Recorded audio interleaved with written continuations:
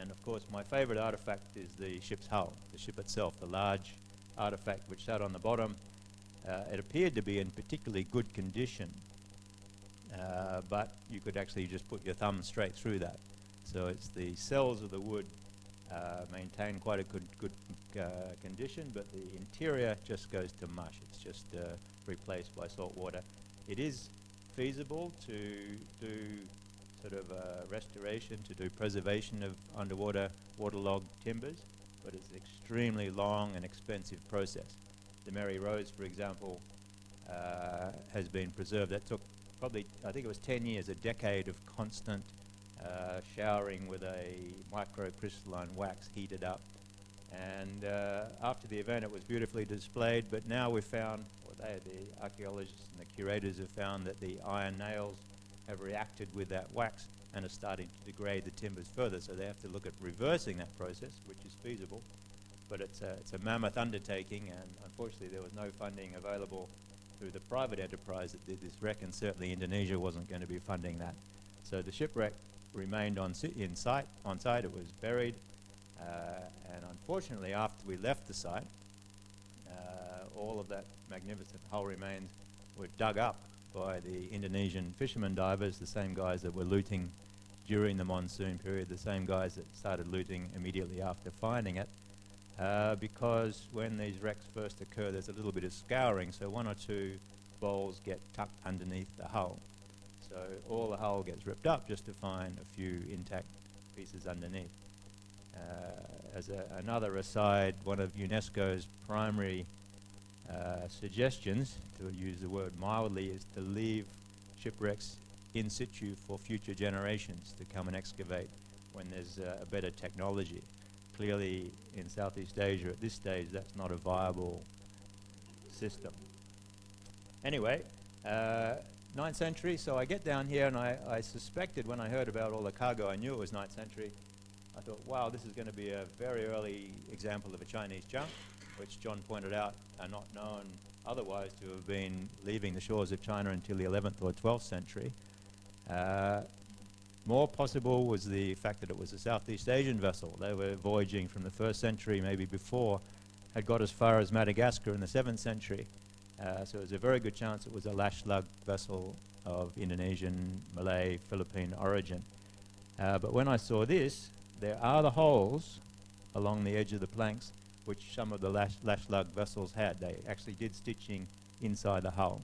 But these holes went all the way through, and the hull planks were very thin, only 4 or 5 centimeters thick. And there were no lugs on them. The Indonesian planks were actually carved out of trees, and you could only carve perhaps 2 planks from one tree.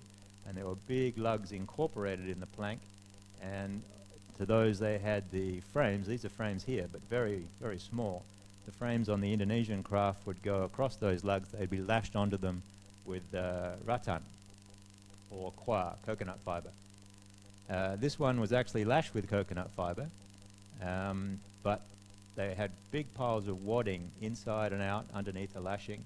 They had these things which I've called sealing planks. It's a term that actually on European ships, other term would be a cargo tray. So they were put on top of the frames and the cargo was placed on top of those planks. And you can actually see where some of the ceramics were lying. That's the impression of a bowl that was lying on the planking. The stitching in this case has actually rotted away, but we did find many other examples of the surviving stitching. This is the very bow of the vessel. It's the keel. It's very, very fine. This is only 14 centimeters across. Tiny. The ship itself was about 23 meters from memory, the keel length, 25 meters. So it's an extremely fine size for the vessel. You can see the shape there. They've carved it. And this is a drawing of what it would have looked like originally with all the stitching. There's not a single dowel joint. There's not a single iron fastening. There's no nails. There's no bolts. Everything is stitched together. And the only vessels that used this stitching technique were either Indian or Arab ships. And there was so much exchange across the Arabian Gulf between the Middle East and the west coast of India and crawling around to the east coast of India that from all the information we have, all the historic information, iconographic information, it's impossible to distinguish an Indian dhow from an Arab dhow.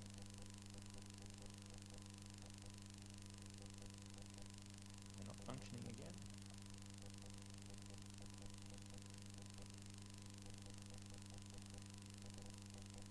The IT man?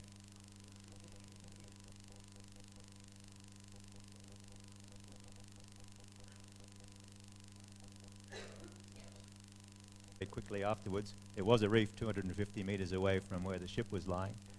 Often ships that get stranded, one of the first things they do is they drop their anchor and then they drift away, or the anchor's strung out in the end of a rope or a chain and we don't actually find it. And this is a very unusual anchor. It's made up of various parts. This is wood.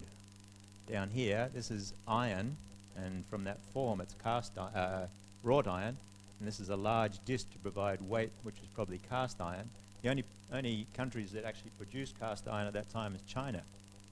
But the wood later we identified was not from China, and we actually found a manuscript with an illustration where that anchor is very nicely depicted. You can actually see differences in color for the wood and the iron section. It's a grapnel-type anchor.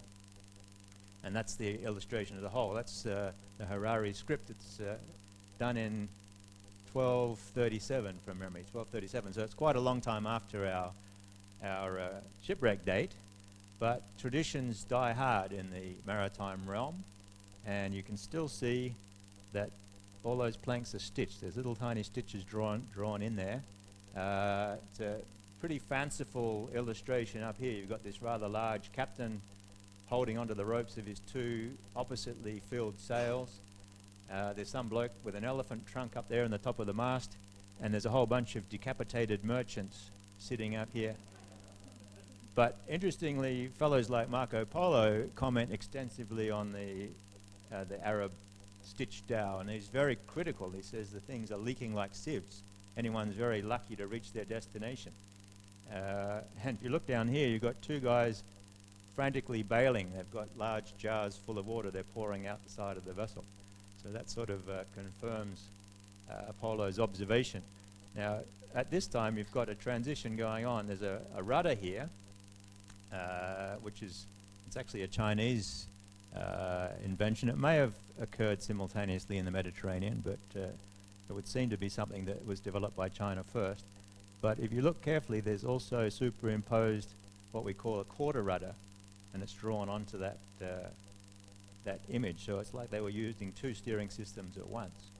To try and identify where the ship actually came from, we took a whole bunch of different elements of the hull, and we sent them for analysis to try and determine the timber species. And it turned out that the majority were this Afzelia africans. So it came from Africa, came from northern Africa. We had one example of teak. The massive beams across at deck level were teak. The things that I call the cargo trays, they were actually a pine, a juniper, could have come from China. So the fact that it's possibly from China, it's a removable part of the hull. It wasn't stitched in. There was no indication of how that was fastened to the hull. So they might have actually put that in at the place of lading and then put the cargo on top of it. At destination, it could have come out. There were square holes, sets of square holes at the end of each plank, which could have had a rope handle in for lifting in and out of the hold. But we have most of these timbers coming from Africa. The teak thing here is not a conundrum at all. There's actually text describing teak from India and from the Maldives, and coconut from the Maldives being exported to the Middle East to use for house and ship construction, because they only had palm. Palm's useless for those things. It's not far to go. You go down the Nile, you can ship the timbers up the Nile and across to what are now Yemen and Oman and up into the Persian Gulf and the Red Sea. So through the timber analysis, we are able to conclude that the ship was in fact an Arab dhow, not an Indian ship. And in fact, we got enough information from the seabed, the amount of hull remains, even though they were highly degraded, was enough to do a complete design of the vessel. The only thing that was missing on the seabed was half of the hull, but that's fine because the other half was replicated. We actually had timbers going right up to the gunwale. These are the through beams, those little squares. They still existed. The tail end of some of those was still there on the ship. The thing that we didn't have was this stern area So it's a bit of speculation that this was a vertical stern. That later drawing from the 13th century showed an angled stern, but indications are that it was perhaps vertical, going on ethnographic information. The very fine keel was supplemented. This is called a keelson, so it's resting on top of the frames. That's much wider section, so all of your longitudinal strength, or a large part of it, is taken by that keelson, not just by the thin keel on its own. So we were able to do this plan to the point where this gentleman, friend of mine, Nick Birmingham, who also did a replica of the Borobudur ship years before and sailed it all the way down to Madagascar and beyond, came up with this model. That's his model. He's obviously got time on his hands because he hand stitched it. Every single stitch there is done by hand. And part of the reason for doing this was because the Omani government very generously offered to build a full-scale replica and gift it to Singapore. And he wanted to go through the whole process of building the ship in small scale so they'd know some of the problems they'd run into by trying to do it on full scale. And that's what happened. They went across and they had a little launchway dedicated to building of this ship in Oman. They went to the extent of going down to Africa and sourcing exactly the right timber, the same timber that was used on the original. And then they ended up bringing in Indian craftsmen to do the stitching because none of the craftsmen were left in Oman at that time, or very hard to find. The Indians came in there and they taught some of the Omani shipwrights to do the stitching.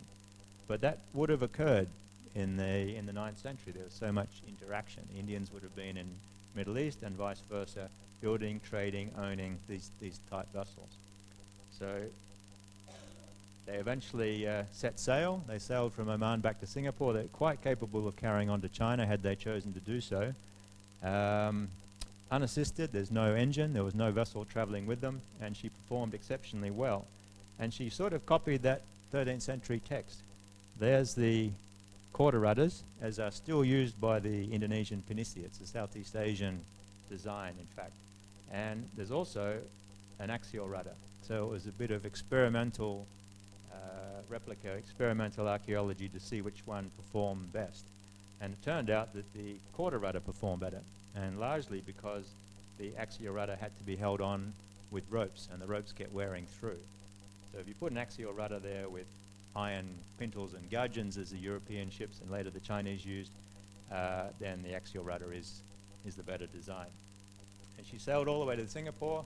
She was pulled out of the water. She hadn't leaked a drop, by the way. Extremely robust, very different to the one that Marco Polo observed, with all modern facilities such as the toilet hanging off the side.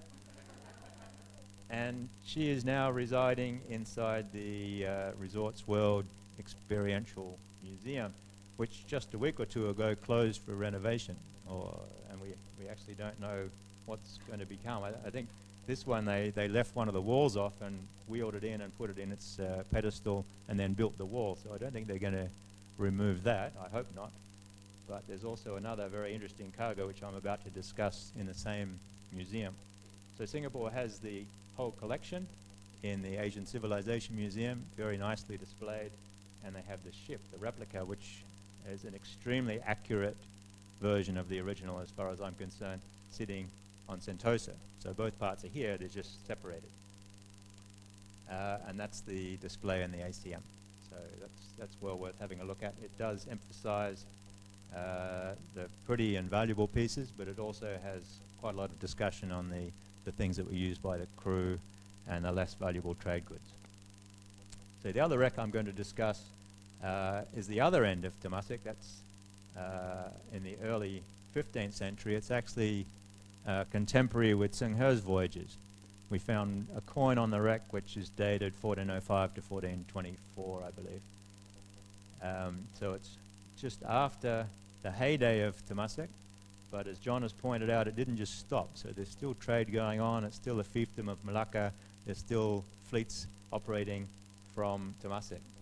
And this wreck is very different to the Belitung wreck. Well, the Belitung wreck had 60,000 pieces. They were all Chinese, so it loaded in China. It was coming down, possibly to trade elsewhere. It's still speculation where it was finally headed.